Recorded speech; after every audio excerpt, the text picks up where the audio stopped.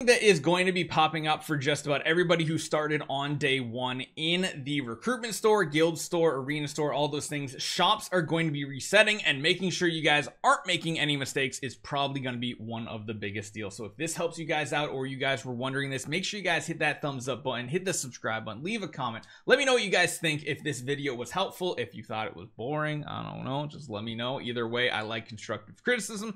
Let's talk about something that we need to talk about.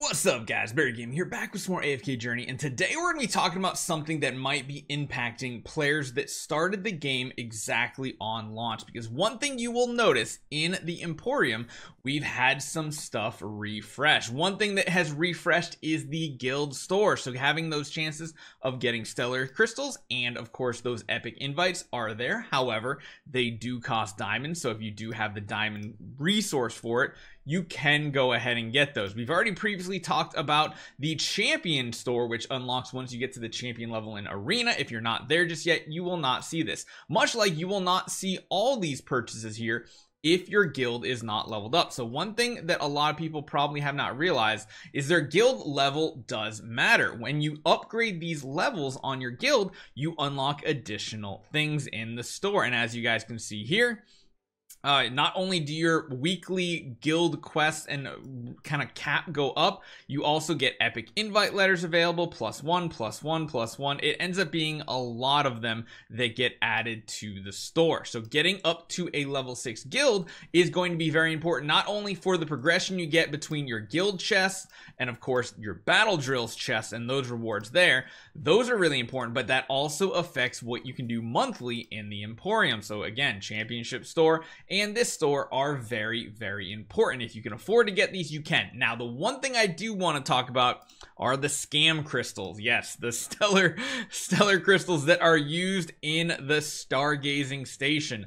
My goodness, stellar crystals feel like the biggest scam in the game. However, they are kind of a necessary evil, even for free-to-play players. Now, there is one place you can get stuff really well, and that is the recruitment store, because this one here, if you've been saving these up every single month, there's a few things you should be purchasing. And for a free-to-play player, there's really only two categories here you should be purchasing. You should be purchasing the minus 50%, and that's it. Because let's be honest, you're not going to have this many dolly tickets as a free-to-play player. You're going to be lucky probably to purchase these every month.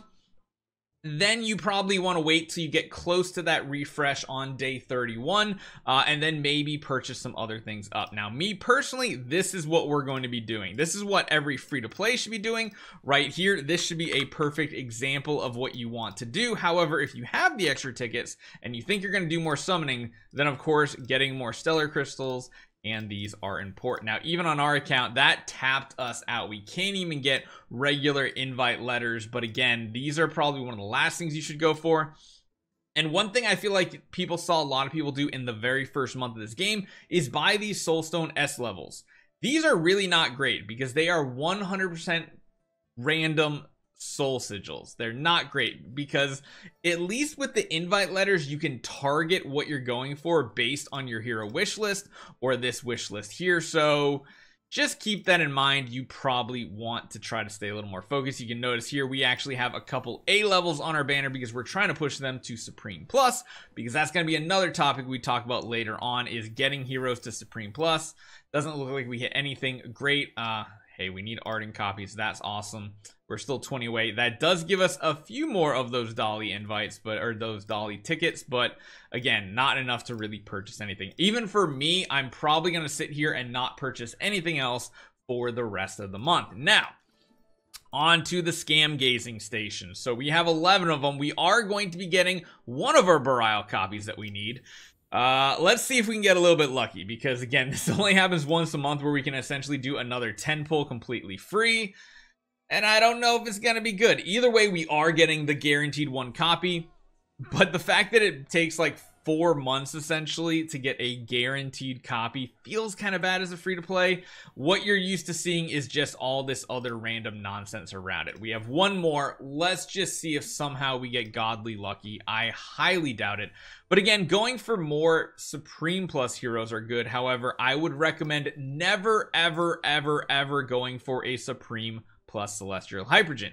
Just go for Mythic Plus and maybe upgrade them to Supreme if you have the copies, because one thing you probably don't know is that Celestial and Hypergen work a little bit differently. It requires 2 copies to go from Mythic Plus to Supreme, whereas an S level you get to use acorns to do that, and then going, I believe, from Supreme to Supreme Plus is another 4 copies. So don't think it's another 2, again, like S levels. And right here you can see we got 1 of our 2 copies we need for Burial to get to Mythic Plus, because I want to get his Shadow Reflection exclusive, because this lets me play the Zoo comp, which I'm hyped to do.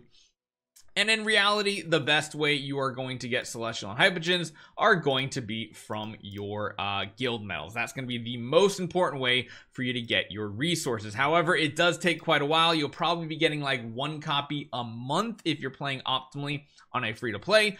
We're about to get what I think our 3rd copy as a spender even, and that's really not that big, because anyway, everybody is pretty much limited based on their guild progress. And this is why, again, going for that higher tier guild not only gives you more chances to get more stargazing and more epic invite letters from the store with diamonds, it also is going to be giving you more resources a month. You might only see 4, 5, or even 6,000 per week. Getting up to that 7,000 is important. It's going to take a while. And of course, doing all these quests, including doing tons of these complete proxy and synergy battles, is important, because even though you're not getting the guild medals, these count towards your progression every week in your guild. And if you are like our guild, where you have a contribution, which we're doing 57, which is pretty good, your activeness is based on those quests. And you can see right here, I haven't done any of those extra battles, which is why we're falling behind. And the fewer chests you get, the fewer resources you're going to get. The fewer resources you're going to get, the fewer guild medals you're going to get. And this is just all a big thing. So you really want to try to stay in a guild that is at least active, going for that level 6. Challenges are eventually going to dry out. This is probably one of the biggest boosts in the early game to get a very, very first week 1 Celestial or Hypergen hero, and then it turns into a month thing because, well, the guild challenges disappear. I'm hoping with seasonal content coming soon, we're going to see more guild challenges, because this is probably the best way to actually get guild medals. It's what, 1,400 per, 1,500, 1,500, 14, 14. You can see there's a lot of them here. There's what, 3, 6, 9, 12, 15, 18, 21, 22 of these. So that's like already essentially more than 1 Celestial or Hypergen just by doing the guild challenges. So make sure you guys are in an active guild, make sure you guys are progressing, and then also make sure you guys are playing the Emporium properly. Don't make mistakes, don't do too much. Hopefully this helps you guys out. Let me know what you guys think in the comments down below, and I'll see you guys next time.